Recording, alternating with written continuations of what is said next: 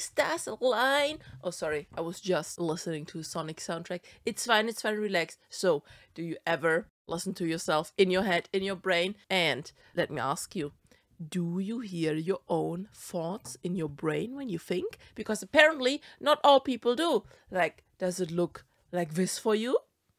Let me know. Let me know if it does. Because honestly, I'm one of those people that does hear her sounds in her head.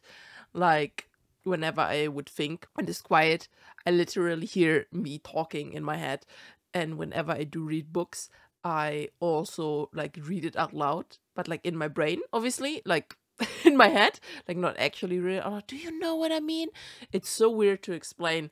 And whatever is normal for you as a person is so hard to explain if that is not the state other people are in, right?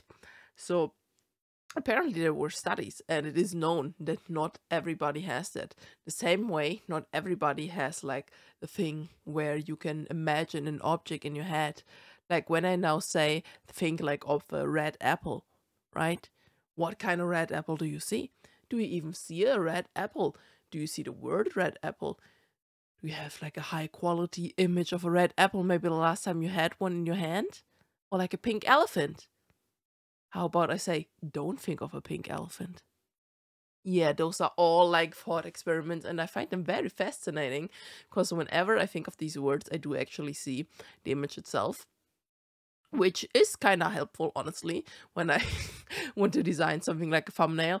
And let me tell you, the whole reason with talking about that is because on my way home today, I was kind of thinking about this exact topic. Don't ask me why. Honestly, never ask me why I do anything that is just unexplainable. So I was thinking about that, and then I instantly had the idea for the current thumbnail you saw for this video, where I would have like a big thought bubble, and then like my first idea was like maybe have myself in there a second time so it can hear me, but then I worked on it a bit and I just used the megaphone. I was like, yes, I can hear my thoughts. So, can you hear them? How good can you hear them? Also, if you speak more than one language, right? Which language are your thoughts in? Because believe it or not, some of you might know I'm German, but I have been speaking English for many, many years now, online and stuff. Like in my real life, I do still speak German, but honestly, more than half of my life is spent online, and here I speak English. I have many situations where I will think in English, and I even had dreams in English instead of in German. And man, this is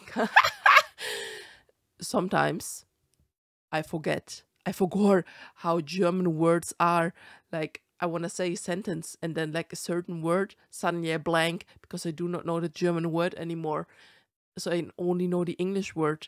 Does that happen to you when you speak multiple languages? Like, how do people that speak like 3, 4, 5 or more even do that? That's crazy to me. Honestly, that is freaking crazy to me. When you are bored, or like, I guess nowadays it's very, very hard to be bored since we have the internet all the time. We have our phones, our supercomputers on hand all the time. But maybe you are an older individual, kind of like me, and you had like those times where maybe you were like in a car on a family trip or something. You didn't have any toys, you didn't have any games, whatever. So you had to entertain yourself. What I would always do, I would have these elaborate stories in my mind. Like when I would look outside of the car or public transport, I would imagine like there'd be a figure running around on the horizon, jumping on like trees and stuff, fighting baddies. Or like have all these stories in my head about getting powers and someone getting stronger. Honestly, I should write them down at some point, maybe even write a book. No, I can't. I've tried to write a book. I can't. I cannot go for the same idea for long enough to make like a book out of it. I could probably write some short stories, but like an actual book, like have a whole story about one topic, about like no. Do you not see how my brain works? I jump from topic to topic to topic to topic to topic every single second. And starting to do content and streaming only has shown me how real that is. I get distracted all the time. I talk about random nonsense all the time. Why do you think I scream so much?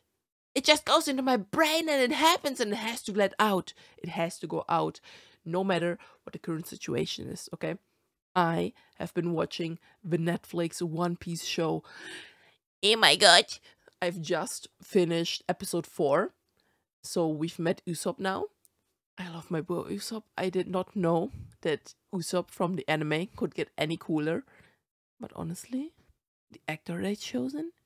Oh, why? Oh, I like him. Oh, I like him, okay? He is very nice. Honestly, all the actors are very nice. So it is very cool. I'm kind of now sad because soon I will have finished all of it. And now then I will probably have to wait multiple years for next one. But that is how all of us feel. Honestly, after Netflix announced like the whole thing, you cannot share your account anymore, I kind of just killed my account. But I decided to get like another month or two since they do actually have quite a few shows now I want to watch. There's the One Piece show. There's the stop motion Pokemon show they're doing like next month, or maybe like it's like end of next month, like the 28th or something.